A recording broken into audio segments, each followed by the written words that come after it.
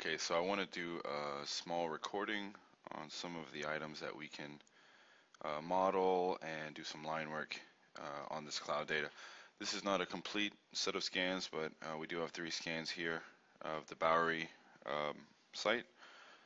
So first thing I like to do whenever I'm dealing with something like this is to just kind of make it easier to see everything.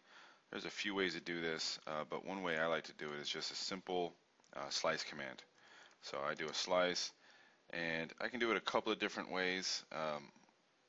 What I like to do is actually use virtue serve and just pick a point that is right on the ground, and then pick a point just above the ground. All it cares about are the 2 elevations between it.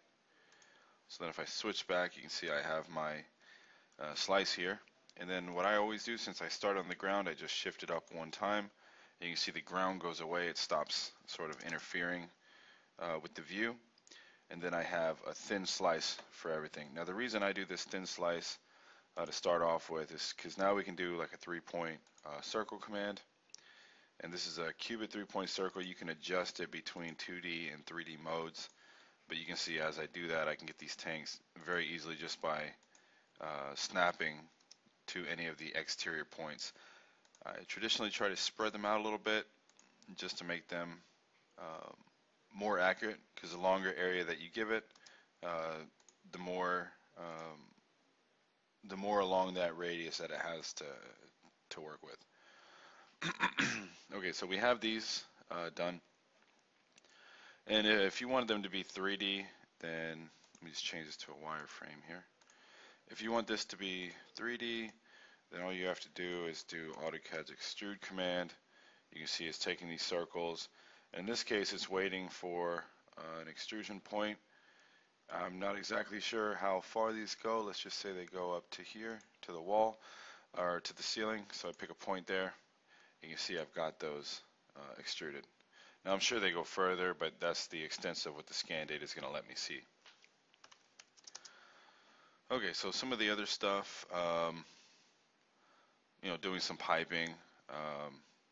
And here what I'll do is bring back all the points, do another slice, and this time instead of doing a thin set of slices, what I'll do is actually give it a thicker slice, but it's going to be above the floor, below the ceiling, and that's just to eliminate data above and below it that could get in the way. Okay, so what I would do here, even if we were just doing a simple set, you can always snap to points right out of the cloud. And it's going to give you the diameter, let you choose the diameter if it's within a certain range, but this is always an option. And anytime it changes directions, you click 2 more points, let it do what it's doing right here. Oops, that was the wrong option.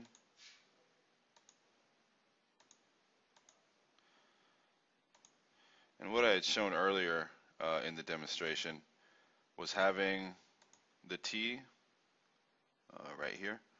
This is incorrect the way that it draws in here, and I'll show you. Normally I just put the lateral into the catalog, but what I can do with this is actually let the software auto correct it for me.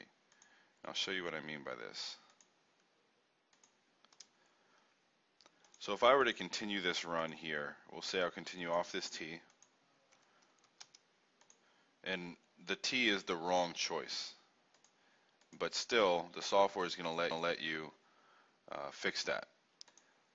So all I have to do is tell the software that these objects are connected, and once I do what's called apply constraints, it's going to take this line, sees it as being all one line, and then it's going to fix it. And if I put it back in a shade mode, you can see. Now, again, the way I would do this, just put the lateral in the catalog. Now, if I want to continue this run, for example, just walk the run, continue. I choose whichever end I want to continue from, or whichever piece. And actually, what I do is I use virtue serve to select the points. And here's that from a different angle. And what I want to do is bring it over this way. So 2 points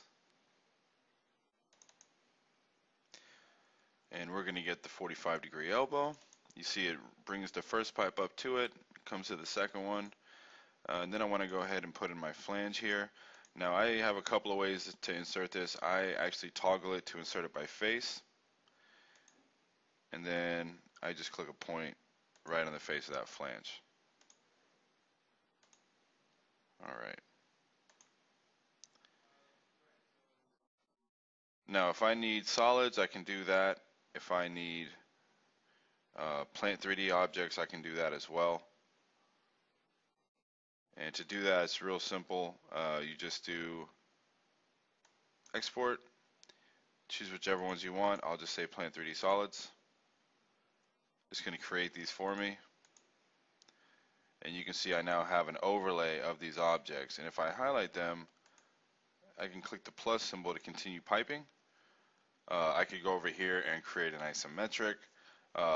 There's lots of things. And all of that stuff at this point would be, plant 3D functionality. Okay.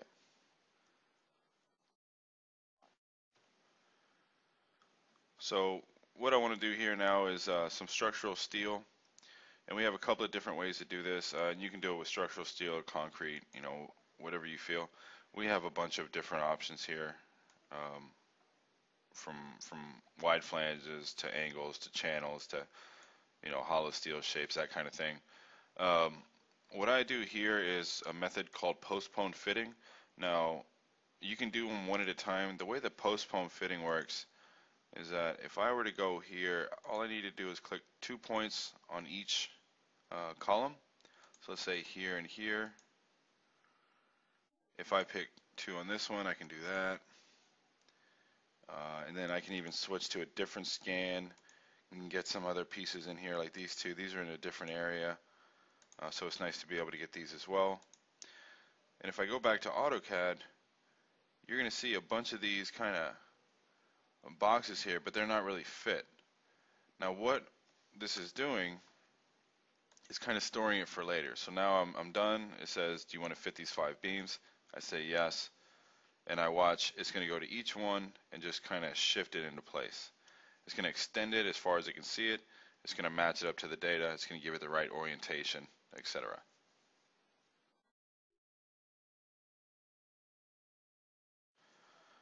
And then all I have to do is turn on my shade mode. And you can see these pieces in here. Now there's a couple of other tricks I like to use with VirtuServe especially.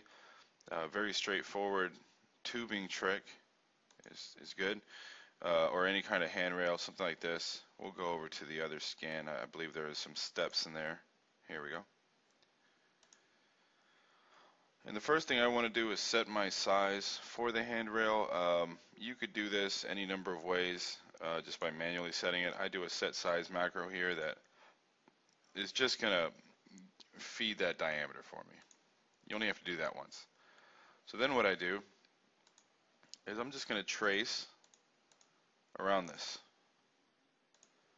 Doesn't have to be, dead on line, doesn't have to be in the middle, because it's going to have sort of a smoothing feature at the end of it. I'll just bring this around. I believe it continues on the other end. Yes, that should be the same one.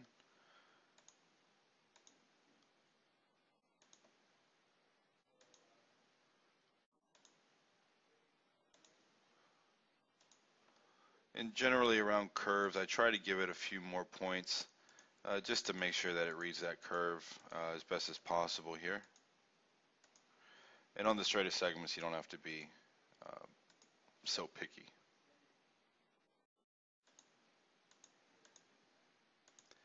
Anyway, that should be fine. Transform macro. And going back into AutoCAD, you can see that handrail right there. So you just kind of repeat that for some of the other ones. It's a nice way to do it, especially for something that is not a consistent shape. Handrails change from spot to spot.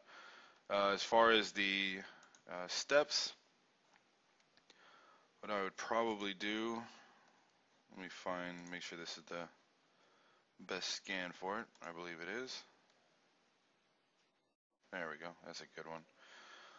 What I start with is a 3D box macro that we've created over here, and it's really a pretty straightforward thing. You just start by clicking 2 points along any sort of axis or seam, and then we want to actually provide it sort of those box points. So there's a upper left corner, then I'm going to go to the bottom right corner, and then I'm going to give it the depth of the step. So if you can see in AutoCAD, this is what I was given, or what I created. And then I'll go ahead and split screen this for us, just so we can see. Then we do sort of a way to create an array of objects. Really, you just want to give it a start point and an end point. I usually pick the seam here. Then I want to give it the distance between items along the path. Generally, I'll pick in the center of 2 different steps and just let it adjust it for you. Pretty easy though to create steps like that.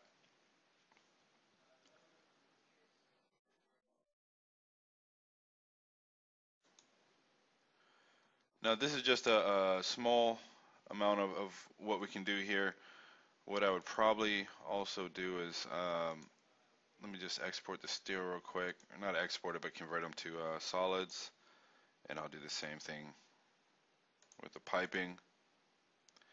Now the reason I like to do that is because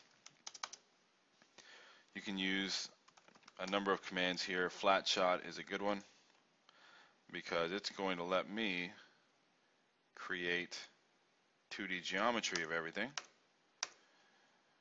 giving it the true angle, the true insertion, or the true angle. What I do here is I just simply move it, and I find a displacement point that I can match over here, like this. And then if I go back to wireframe,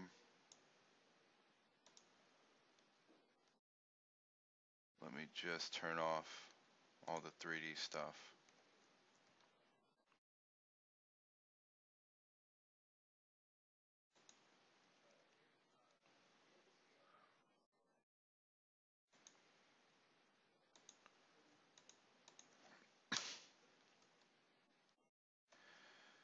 There we go.